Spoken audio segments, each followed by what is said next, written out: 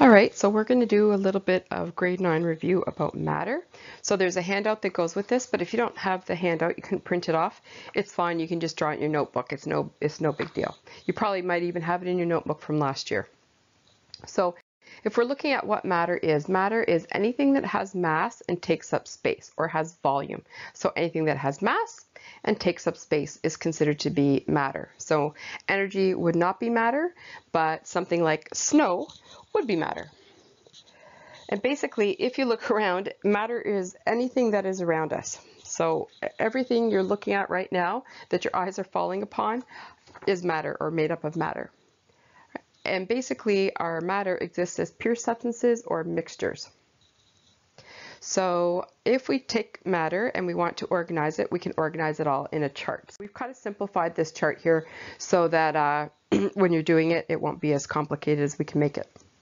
So starting up here at the top, we have matter that again has mass and takes up space. So let's divide it into our two categories here. We can divide it into pure substances and into mixtures. So let's go the way of the pure substances first. Right, so we've got pure substances here, and pure substances basically are made up of one type of element. So we've just got matter that it's made up of one type of particle that's in there. Alrighty. So we can take our pure substance and divide it further into elements or compounds.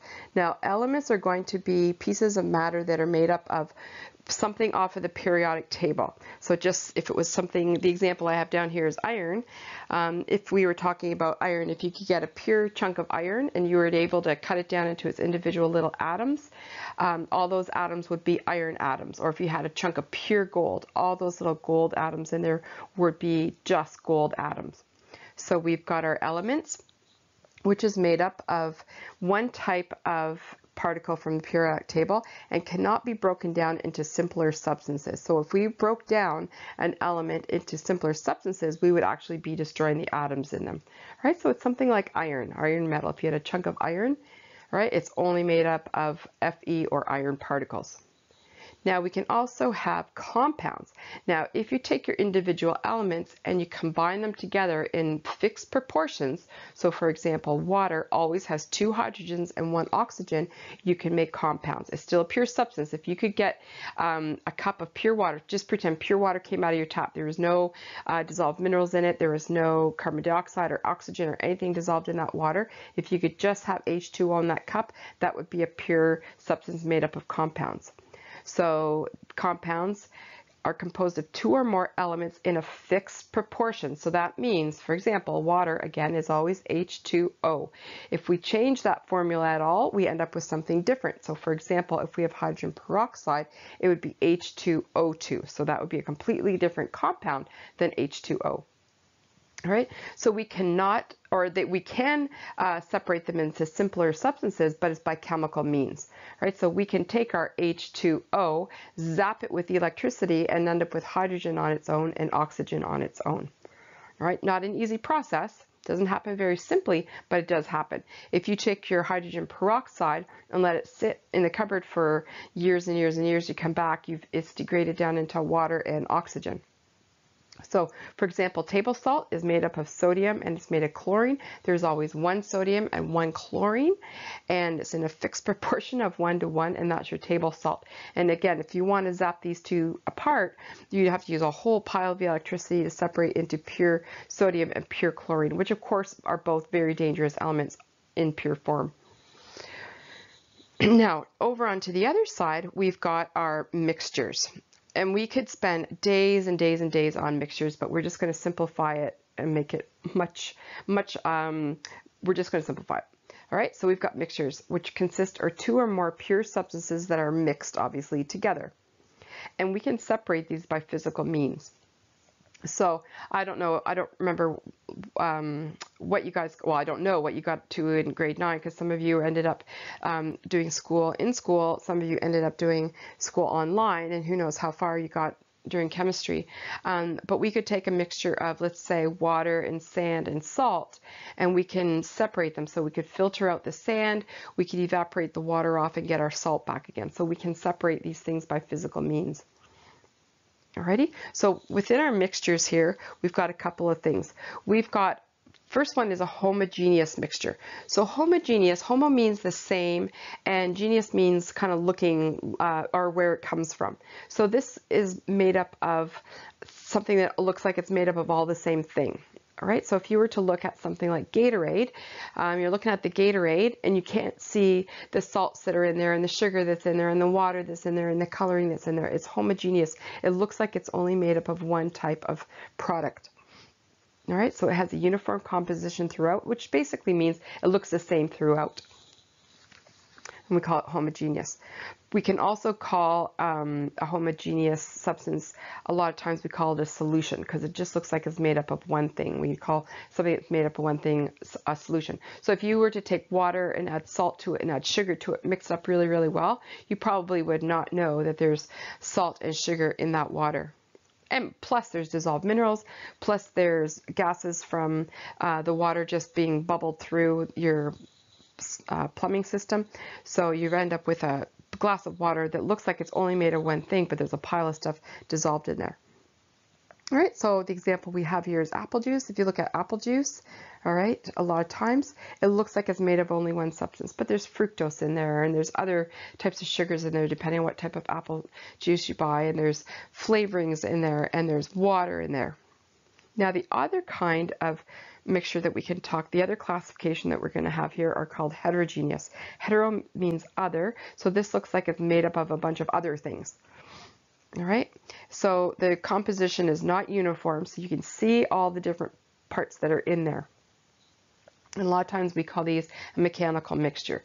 So if you're having something like cookies, all right, so cookies, you can see the dough, you can see the chocolate chips, let's just say you have some sprinkles on there, whatever, you can see the different things that are in that type of mixture. If you took mud and sand and food coloring and you put it into water, eventually some of those things are going to settle out and you can see the layer of mud and you can see the layer of sand and see the layer of water, and that looks heterogeneous because it looks like it's made of more than one thing. So our example here is, we always use the example of pizza because pizza is yummy, and you can see the things that are in pizza. You can see the dough, you can see the cheese, you can see the pepperoni, you can see the vegetables if you're a person who likes vegetables on their pizza. So we would say pizza is a good example of a mechanical mixture.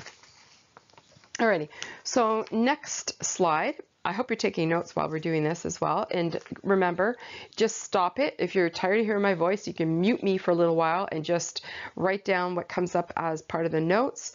You can listen to it at your own time. You can listen to 2 slides, stop, go get a drink of water, come back. You can stop, go get a piece of pizza and come back. All right, it's way better than when you're in class. So if we look here, we can describe matter. If you remember back to grade 9, we can describe matter with their physical and their chemical properties.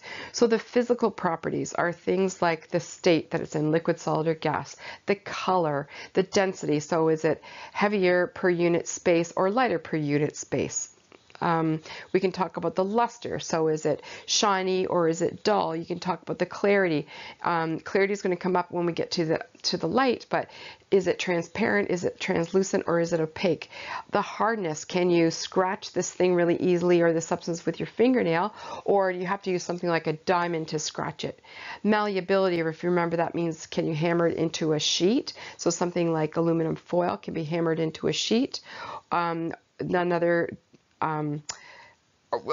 opposite of that we would say is non-malleable. We can also talk about ductility. So can it be stretched into a wire? So something like copper or aluminum can be stretched into wires, which is really, really helpful, especially if you're trying to wire a house, that you've got some copper wiring that you can use, right? You can be ductile or non-ductile. Non-ductile means you can't spread it or pull it into a wire. So there's a bunch of physical properties that we can use that we talked about. So the physical properties are sort of a way to describe the look, the feel, the texture of a substance. So these are all sorts of examples of physical properties. There's more as well. I just thought rather than going through them all a million times, you can look them up yourself if you don't remember. from grade 9. Just type in physical properties of matter into Google and all your answers will be there. So we can also describe matter using their chemical properties. And their chemical properties are things like, does that chemical react in water? So a lot of times you might put salt into water and nothing really happens. But if you put sodium on itself into water, if you guys remember from grade 9, if you did this in grade 9, if you didn't, when we come back, remind me and we'll do it. If you put sodium in water, it totally reacts with water. Sodium will, on its own, will react with air, with oxygen. So that's how reactive it is. Will things react with acid? So you want to know the chemical properties of substances because it changes the way that you treat those substances. Alrighty? So the next example I do have down here is sodium. So let's use our example. Let's use sodium as our example. And again, remind me when we get back and we'll do a little demo of sodium in water. So if we take a look at sodium, so here's our hard sodium. Sodium is our solid sodium. Sodium is so soft that you can actually cut it with a knife, all right? It's crazy. So if we're just looking at it here, some of the physical properties, well, we could say that it's shiny, so its luster is shiny. Its color is silvery, or you can just describe it as gray. Now, sometimes what happens with sodium, because it reacts with air, you can see the other little chunk that they have here. Let me see if I get this little thing, this laser pointer, to work. So if you can see it reacts with air, so it will get a dull sheen on the outside of it, like a dull covering on the outside. But basically, it is silvery. It is less dense than water, so it actually will float on water. It's soft, so like we said, its hardness is that it's soft. It's a solid at room temperature. It's malleable, so you can actually like shape this into a sheet, or you can change the shape of it. And if you were to look through it, it's opaque, right? So it doesn't allow light to flow through very easily, or to transmit through very easily.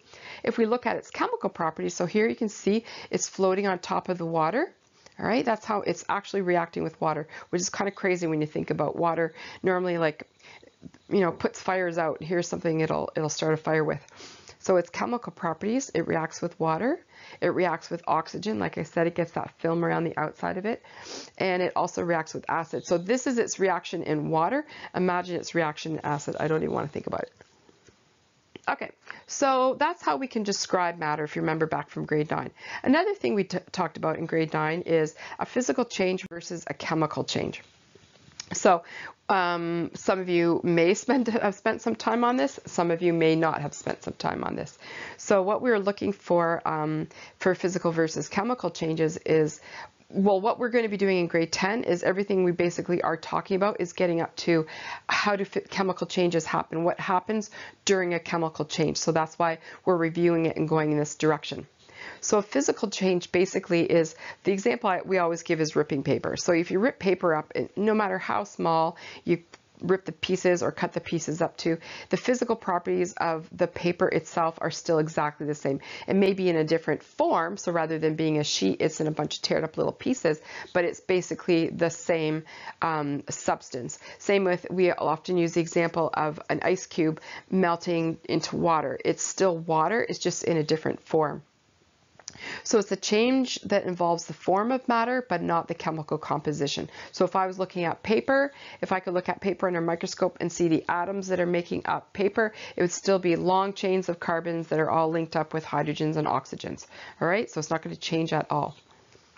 Right, so ripping paper is always our example of a physical change.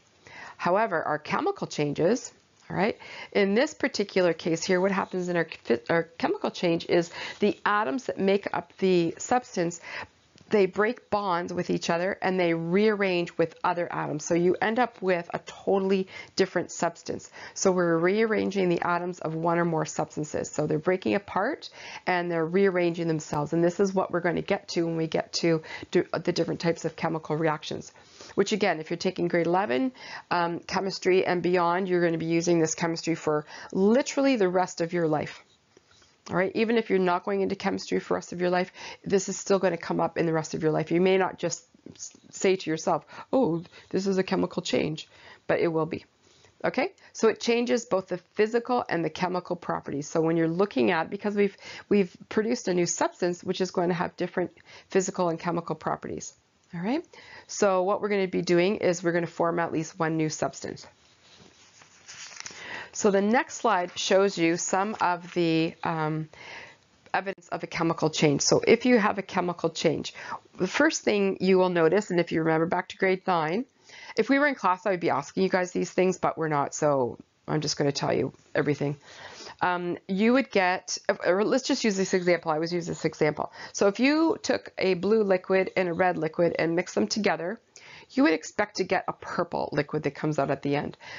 But if you mixed a blue liquid and a red liquid and it came out with yellow, that would be an unexpected color change. So if you get an unexpected color change or a change that's not due to blending, so if you took blue and white, put them together and got light blue, that's blending. But if you took blue and white and put them together and got red, that is an unexpected color change, not due to blending. So if you get an unexpected color change, so unexpected is a huge part there, because you can get a color change, but that doesn't mean that there's a chemical reaction unless it's something that's completely unexpected. All right, you're going to get a lot of heat released or absorbed. I hope we have time. If you didn't do this in grade 9, I have a whole little series of labs, and one of them is where you can compare heat being released with heat being absorbed. So let's hope we have time to do that. And if I tend to forget, just remind me again. All right, if we get the formation of a precipitate, so if you have two clear substances, they could be clear and colorless, they could be clear with a blue color, and you mix the two things together and you end up with, say, like a gray chunky thing at the bottom. That's the formation of a precipitate. That solid that you formed as a precipitate, that's evidence of a chemical change. And lastly, if you have gas bubbles produced, so all of a sudden you've got gas bubbles produced in something and you've got gases being released, you know that you've got a chemical change there. All right, so chemical changes happen everywhere. So again, we could spend days going through lists of chemical changes, but I've just got a few of them down here to remind you in grade 9. So everywhere there are chemical changes. That's why I'm saying, like, the rest of your life, you're going to be experiencing you've already been experiencing chemical changes since before you were born, but you're going to experience them the rest of your life. You just may not be saying, oh, this is a chemical change. So when you're cooking, when your food is digesting, every time you inhale oxygen and your cells burn that oxygen for energy, every time you're doing respiration, you're going to be experiencing those chemical reactions. Photosynthesis, so when our plants take the carbon dioxide in the water and change that into oxygen, which we breathe for respiration, or the glucose, which we eat for respiration, you are experiencing a chemical change, all right? All your mining processes that they use to form metals for your phones or for your cars or anything that's made out of metal or anything that uses metal as part of the processing, okay, is going to be chemical changes. Transportation, just look at all the gas that's burned in transportation purposes. Tons of chemical reactions happening here. Simply in the lab, when we're doing our little lab experiments, obviously I'm going to be giving you things. A lot of them are going to be chemical reactions, right? So et cetera, et cetera, et cetera. So since we're talking about chemical reactions and since we're going to be getting to chemical reactions, let's look at the parts of the chemical reaction. Again, hopefully just a review of grade 9. So we'll get through this fairly quickly. So let's look at the parts of the chemical reaction. I'm going to use the example of photosynthesis just because I just talked about it. So for photosynthesis, you're going to have carbon dioxide plus water. The sun is going to be the energy that's going into the process. It's going to be the energy that's being used to get this process going. And what we're going to be doing is we're going to be producing oxygen and glucose. So we're taking carbon dioxide and water and we're producing oxygen and glucose. That's a chemical reaction there, right? So the elements or the compounds or elements that are on the left side of this side of the equation are known as the reactants. So the reactants are the substances that go into a chemical reaction. They're like your ingredients. If you're baking or cooking, these are all your ingredients that are going into the chemical reaction. All right, so they're going the substances that are going into the reaction. The things on the right-hand side, so the elements or compounds on the right-hand side, Oh, shoot, forgot about this part. I thought I put this at the end. But anyway, this arrow, it's always, always, always, always, always, always, always, always, always, always, always an arrow. Always, always, always, always an arrow. Never an equal sign, always an arrow. So a chemical reaction has an arrow in there because this is showing you that you take these two things and you are going to yield, or you're going to form, or you're going to produce these things here, okay? So those arrows, if you see in a word equation it says yields, or produces, or forms, or produces, or I said that already, or makes, this means that's what that arrow means, all right? So it's always got to be an arrow. There's always somebody who puts an equal sign, but I'm thinking if I really stress it, maybe this will be the one time in history that kids don't put an equal sign down. Okay, so what we're going to yield or produce or form or make is glucose and oxygen. Alrighty, and these are going to be known as the products. So if you're baking this, the products would be your cupcakes or your bread or your meatloaf or whatever that you're making at the end. Okay, so these are the substances that are made during the reaction or made by the reaction. Alrighty, we're almost at the end here. So coming up next, so we're at the end of this kind of review. Coming up next, we're going to be reviewing the periodic table. So if you've got a periodic table that's kicking around in your notes from last year or whatever, pull that out. I'll post one as well, or you can look at one online. You can put some periodic tables. If you've got a phone, you can put a periodic table onto your phone. Just don't pay for a periodic table app. There's enough free ones out there that you can just put a periodic table, a free thing on there. We don't need to know the periodic table in that much detail that you need to pay for anything. And we're going to talk about the parts of the atom. So if you remember from last year, we did all the parts of the atom. For those of you who maybe did online learning, you're going to be learning about the parts of the atom. So that is this little review finished for now. See you next time. Look at my cute little PowerPoint happening there. Alrighty, that's enough.